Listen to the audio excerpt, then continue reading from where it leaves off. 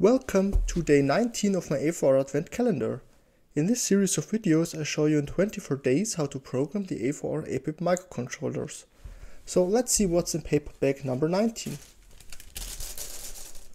Okay, so here we have the sensor module here.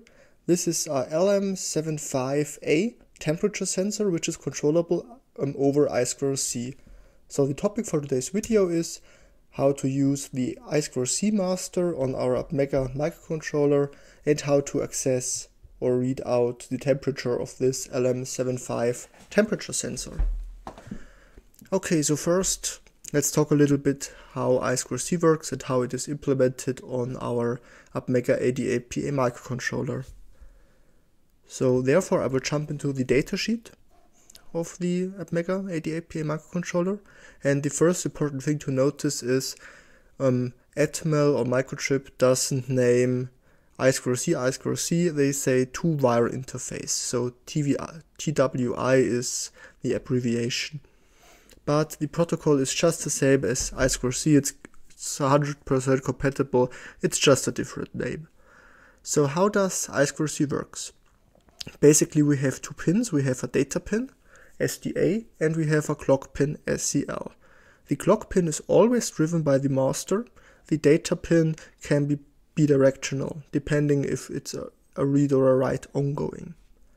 By default, if no transaction is on the bus, so if the bus is on idle, both data lines are pulled high over a resistor. So in idle, SDA and SCL have a high level here. Now let's say our master wants to access the bus. Then it will generate a start condition, and the start condition is just meaning it pulls SDA low. Okay? And then the clock starts too here. And then first every device in I2C has an individual I2C address. So first thing to do is the master has to tell which device it wants to access. Therefore, the first 7 byte it write out is the address of the I2C slave, and the 8th bit of this transfer is a read-write bit. So if the controller wants to do a write, the last bit will be 0. If the controller wants to do a read, the last bit will be 1, I think. And then if there is a device out there with the address written out by the master, this device will send an acknowledgement to say, yes, hello, I'm here, you can do the read or write transfer now. And then, after the address phase, we have a data phase. So in the data phase, the master generates the clock, and on the write, the master drives the data byte-wise out, which the master wants to write. And after 1 byte, the slave has to acknowledge the data. In case the master wants to do a read, the slave will drive out the data here on the clock edges given by the master, and the master will send the acknowledgement. And that's basically how I2C works. So let's take a look at the pins for I2C. So here is the pinout of our Mega microcontroller, and we can see port C, pin 5 is the serial clock, and port C, pin 4 is the serial data pin. Okay, and which registers are there for accessing I2C? So let me jump to the register section here. So where is the two-wire interface? Here it is. Let's go to registers. So the first register is a bitrate register, and you have to know I2C normally uses some standardized speeds, so 100 kilohertz, 500 or 400 kilohertz, and 1 megahertz are the default frequencies, but normally it also works with something in between. And we can set the prescaler from our clock generator over this bitrate register. And we have this two-wire control register. So here we have, for example, pin 0 is to enable interrupts. Then, then bit 2 is for enabling the two-wire interface. And then we have some control bits. So for example, if we want to send a start condition, we would have to set bit 5. If we want to send a stop condition, we have to set bit 4. And yeah, that's about it. There are some more bits, but we don't care for now. Then we have the 2-wire status register. So these pins up here are bitrate prescalers, but we won't need them here. And the upper bits from 7 down to 3 are the 2-wire interface status. And depending on our last action, we will get a status information over these bit fields. So let's say if we have written out an address, and everything works fine, so the slave acknowledged the address, we can read out here a code for, okay, the address was transmitted successfully and the slave acknowledged it. But for example, if an error occurs, let's say there is no slave and there is no acknowledgement, we will see a status code in here which tells us, okay, the transmission was successful, but there wasn't any acknowledgement. So after each transaction, we have to check this 2-wire status register to see if our operation was successful or not. Okay, then we have the 2-wire data register, and this data register here, if we want to write out data, it could be data or the address, we have to write it into this register and then it will be shifted out. And if we do a read, the data which was received will be in this data register here. And then, in case we want to use the 2-wire interface in slave mode, we can set the slave address over this 2-wire slave address register here. And then there is also a address mask for the slave address, but yeah, we won't need this for today. Okay, so these are the registers for programming the 2-wire interface. And here in the data sheet, let me go down here a little bit. Yeah, we can even find a description how to generate everything and how to do such a transfer. But you see, we have 7 steps to follow. So this is quite a lot and I want to keep these videos quite short. So today is the first time I will use a pre-built library for using I2C. So here on the internet on GitHub I found this I2C library and I want to use this to show you or to implement or to access my LM75A temperature sensor. Okay, so now before we do this, let's look at the wiring. So the wiring is quite simple. Here we have our microcontroller, here we have our temperature sensor, we have power for microcontroller and sensor, and we're just connecting the serial clock to serial clock and the serial data to serial data of this pin. We don't need any pull-ups here because there are some embedded on this board and we can even turn on the pull-ups here in this microcontroller.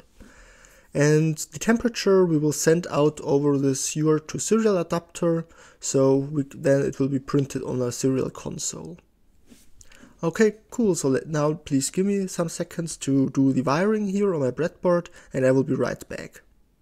Okay, so I've done the wiring. So here we have our LM75 temperature sensor and back here we have our USB to UART adapter. So now everything is set up and we can start writing the program. Therefore, let me navigate into my AVR advent calendars folder here. And as a template for today's video, I will use the I2C because there we already have functions set up for sending out a floating value over UART. So I will create a new folder. I will call 13 I2C master LM75. And let me cd into this here. And in the make file, let's check if I have to change something here. No, this looks good. Yep, I will have to change something, but I will do this later. So now I will navigate into my temp folder and I will just clone this Git repository here, which I will use. Okay. This takes a little bit of time. My internet is not so super fast. Okay, but now it's done. And now let's go back here. And what I will do now is I will copy the library folder, which is the 2-wire interface folder, into my current folder. And I have also to copy the license into the library folder. And I will create a README here where I tell 2-wire interface library for AVR controllers, and let's say the copyright owner is this man here, and let's add a GitHub link. And by doing so, we have fulfilled everything the license says. This is the MIT license, so we have to name the original author, and this is okay. And we have also copied the license into this folder, so this should be okay in terms of licenses. Okay, and now with this, let's look what's inside this two-wire interface library. So we have a header file with the functions we will use, and we have a source file. And now let's open up the source file here. So I'm looking for the init function. So here we are initializing the two-wire interface. And here is something important, where we are setting the bit rates. So here it checks which frequency we want to use, and it sets the prescaler. The problem is, here are 16 megahertz crystals used, but we have a 20 megahertz crystal. So we have to change this value here to 80, this to 30, and this should be 50 here. And then it should be okay for our 20 megahertz crystal. So let's check if we have to change some pins.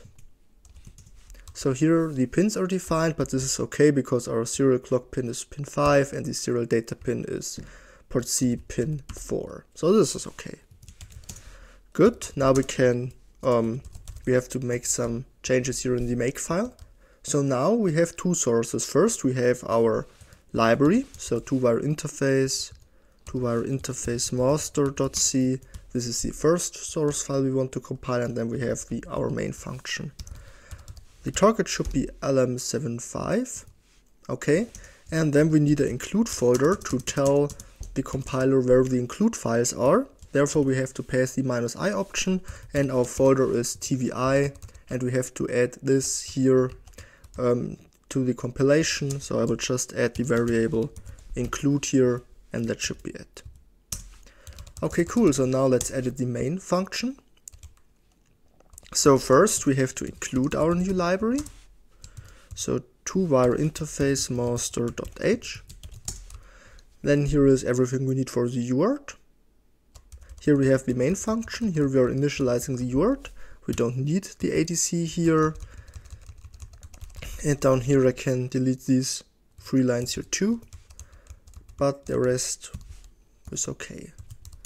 We need a floating variable I will call temperature. Yeah, but the calculation will be a little bit different. This will be temperature 2. Here we are converting the float to a string, and then we are printing out the temperature over UART. Degree. Okay, and we're doing this every half, or let's do it every second. This is okay too. Okay, cool. So now we have to use the library. Therefore, let me open up the header file where we can find all the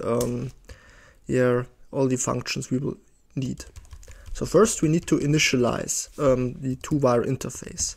Therefore, let me add a comment init two-wire interface, and therefore we have to call the function two-wire interface. We have to pass the frequency we want to use. I will just use 100 kilohertz. It's low, but it's okay. And the second value here is if we want to have a pull up. Yes, I want to, so I will set this to 1. Okay, and now we can use it. So to get the temperature, we have first to write out the value 0, which is the register in the LM75 we want to access, and then we have to read back, we have to read back the temperature. And the address, let's maybe globally define the address. Define LM775 address. The I2C address of this temperature sensor is 48 hexadecimal. This is hardwired over some resistors to it. So yeah, this is okay. Okay, cool. So let's do our first I2C transmission. So first we have to do a write. Master transmit. So our address is LM75 address. Then Oh, we need a data pin here, or we need a data variable pointer, data pointer here. So let's do register address, and this address is just 0. Then let me pass this rec address here.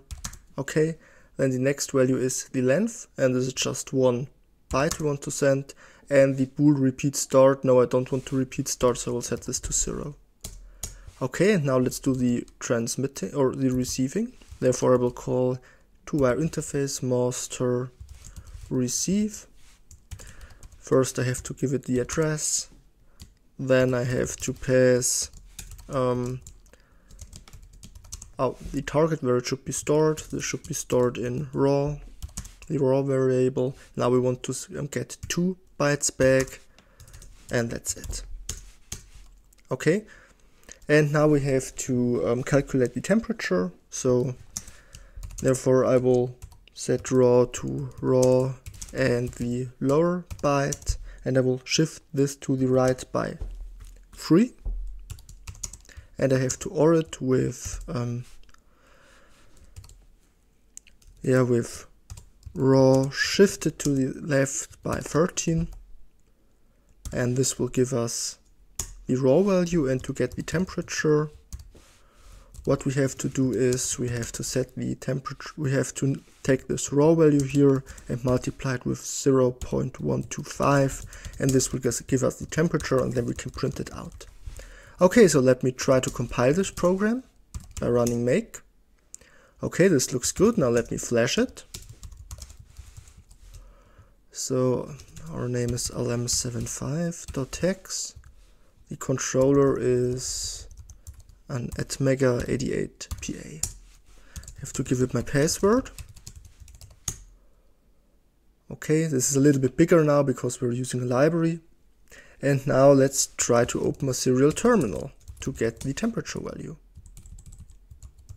So here I'm opening a serial terminal, and this is not so good. Give me a second for troubleshooting. Maybe I've just messed up some wirings.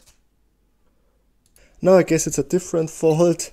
I have a second device with a serial to USB adapter connected to it. So yeah, when I unplug it, screen is terminating, and now I will take the right one. So this is USB 1 normally. Yeah, and now I'm getting the temperature. And if I put my finger here on the temperature sensor, we can see the temperature is increasing. Okay, cool. So that's how to access the LM75 temperature sensor by using the 2-wire interface of our microcontroller. I hope you've enjoyed the video and learned something, and I will also hope I will see you tomorrow. Bye!